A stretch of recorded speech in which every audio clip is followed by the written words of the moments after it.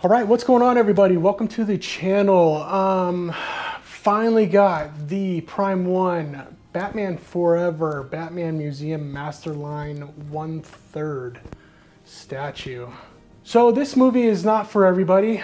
I know the bat nipples were always the big issue of this, but me growing up, I loved this movie. I thought it was fun.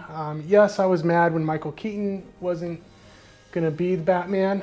He originally was, and Tim Burton was originally gonna do it, but a lot of conflicts went on, so Joel Schumacher ended up getting the movie. It wasn't a dark movie, it was more of a colorful movie, but you know what, it was fun. And at the time, you know, a Batman movie was always just, you know, a good summer, and it was just fun going out and getting all the merchandise and just seeing all the PR stuff. And you know what, it's Batman, and I'm a Batman fan, and my goal right now is I want to collect the line of all the Batman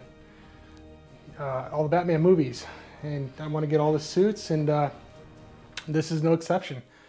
So here it is, finally here.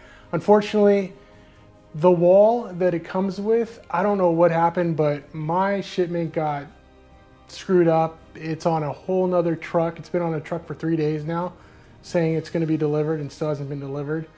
So I don't know what I'm going to have to do on that, but it's a mess right now. So, but anyways, we got this. We got the main guy. So let's get this open and get to it.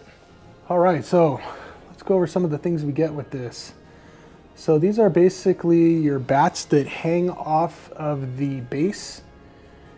A really nice job on these things.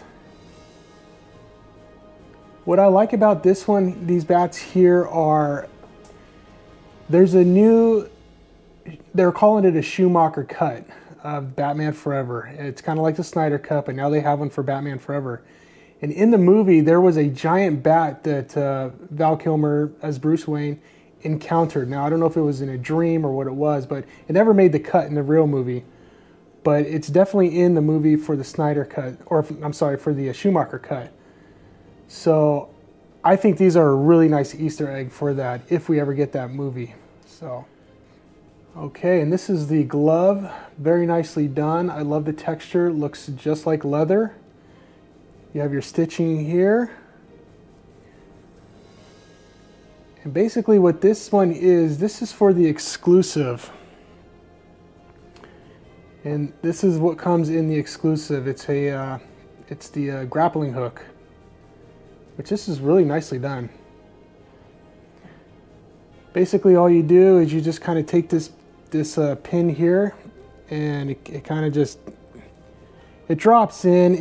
It's not magnetized, so you know if you wobble it, it comes out. But it holds good. You just, if you bump it, you just got to be careful. It's an unfortunate thing. Also on this, really cool, they actually added, if you can see that, they actually added the zipper. There is a zipper on that, on the screen use gloves, so it's a cool little touch there. Okay, and this is another one you get of him holding the Batarang. So, really nice job on the paint job.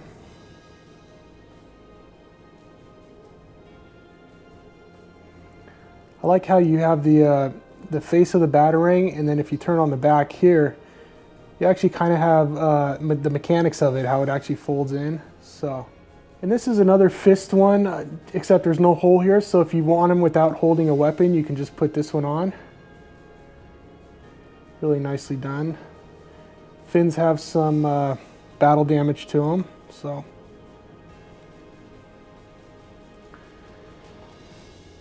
Okay, and here goes the portrait. I really, really like this portrait. Love the eyes. So your eyes are looking this way. You can't move them, so they're just going to stay there. But the face looks really good. Lips are nice. There is some stubble here. I like how they added the air holes in the cowl, which are on the real one.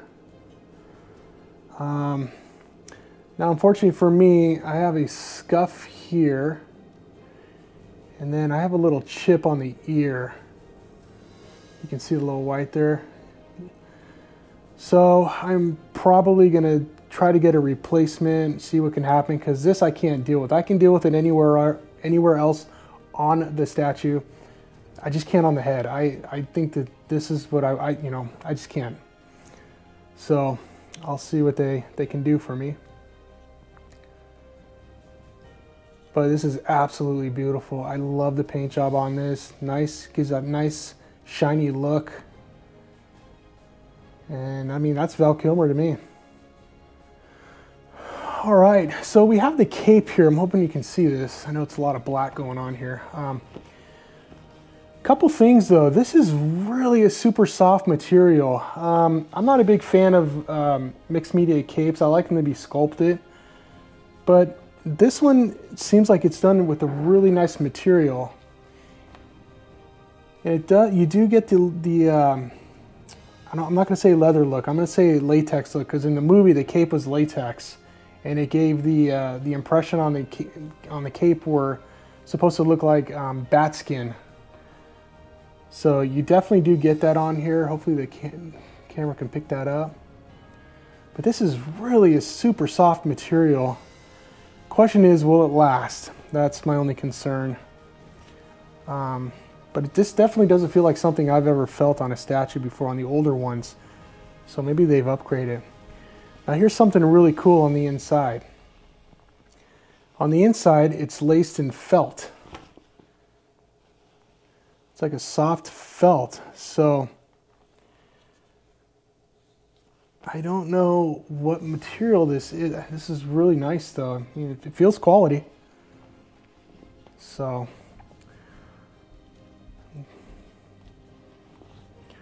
yeah. All right, so here we have it. The assembly is pretty easy on this.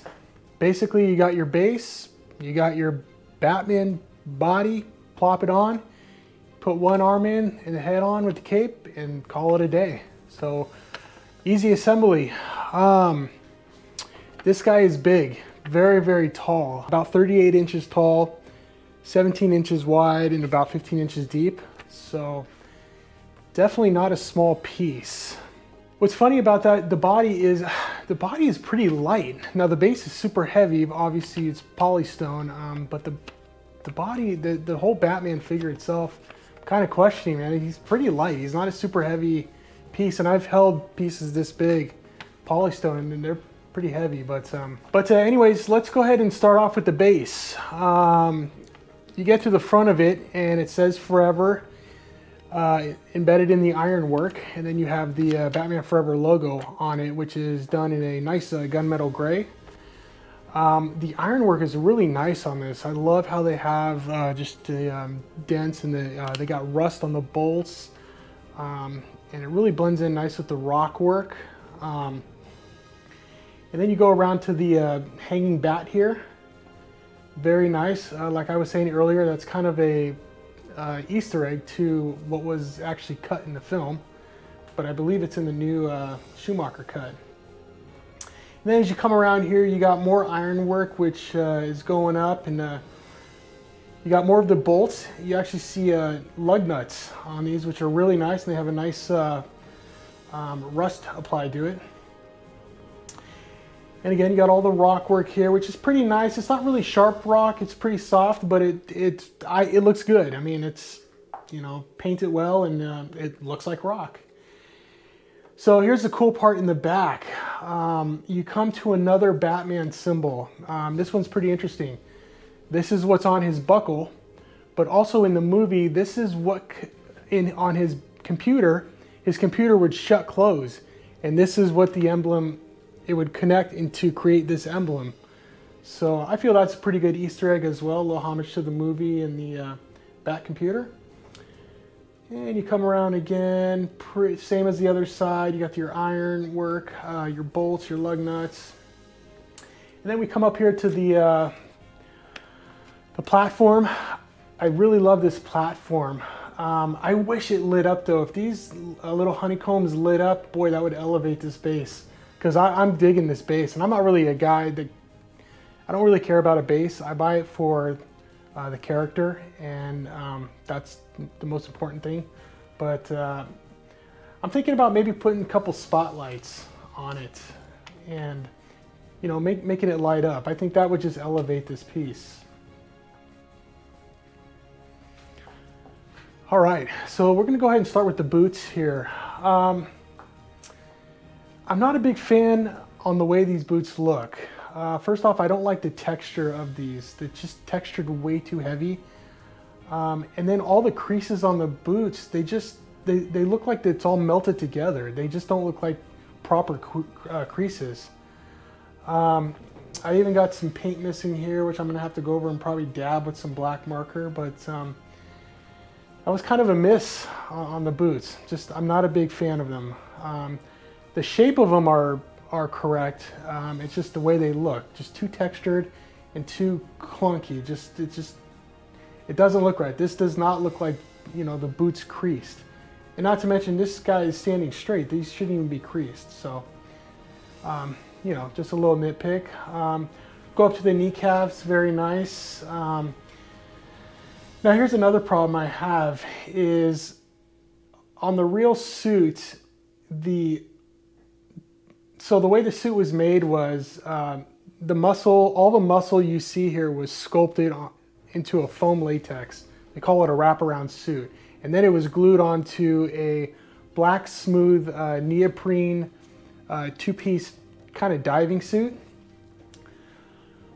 Well, this suit's smooth. It's supposed to be smooth. And this one it's rough. It's all textured roughly, and that should not be. Definitely should not be like that. You know, it's not a deal breaker. It still looks good, but you know, that could have been just an easy smooth, because you want all this to blend in, to not make it look like there's an undersuit. So that was kind of a miss on their parts. But other than that, all the leg muscles look great. Here's another problem. The belt. Now the belt is sculpted very nicely. The problem is it's gray and then the pods are black, and then it's gray, pods are black. This belt is all black. There should be no gray in this at all. So I don't know why they did that. It's kind of a miss. Well, that's a big miss, as a matter of fact. And then we go up to the torso. The torso looks fantastic, man. They nailed the muscle on this one. And then as you go up, you got the bat nipples, everyone's favorite. Gloves look great on this. The emblem looks good. It's a little bit, it's proper. It's just a little bit chunky on the paint on the bottom here. You can really see how they, you know, kind of messed up on that, because that would have been nice if they would have took the time to made that a little nicer, because that's kind of that's the one thing that pops out on the suit, because it's, you know, it's a gold color. So, and then you get up to the head. Head looks good, all connects nicely. Love the cowl, love everything about it. Looks like Val Kilmer. Cape looks good, sits right in between the cowl and the torso, so it lays down nice. And then we go on to the back side. This is where it gets really cool. They did something really interesting on this. As you can see, they added the plastic E-clips on the belt, how it connects. Now, they didn't have to do that. They could have just made that solid and go with it, but that's really how it was done in the movie. So, you know, for some people, they're going to complain, oh, that should have been smooth. Why is there an E-clip there? But, you know, I find that pretty cool. That's something they didn't really have to do. You know, and then it shows the zipper. You got your zipper in the back here. That's exactly how the suit went on. Nice back muscles there. It looks all good. Everything is great. So there it is. All in all, I absolutely love this piece. Unfortunately, I don't have the wall. I don't know why, but the wall got separated in transit. So it's been on a FedEx truck for like 3 days and it still hasn't been delivered. So I'm getting a little concerned about that. But I know when I get the wall, it's going to make this piece very, very epic. And I absolutely if you're a Batman Forever fan, definitely get this. This is, I got the Robin coming too, and I'm hopefully I'm going to get the Sonar suit. But the presence on this is just absolutely amazing. It is a very, very beautiful suit, whether you like the nipples or not, or if you're even a fan of the movie. It's just something that would, it goes well with the Batman theme that I'm going to be doing. I'm going to get all the movie stuff, so I just kind of want to line all the Batmans up, and this is my first one, and I tell you what, if the rest come out like this, I'm going to be super happy. So, but anyways, I'll keep it short and simple. That's pretty much it, and until next time, have a great day.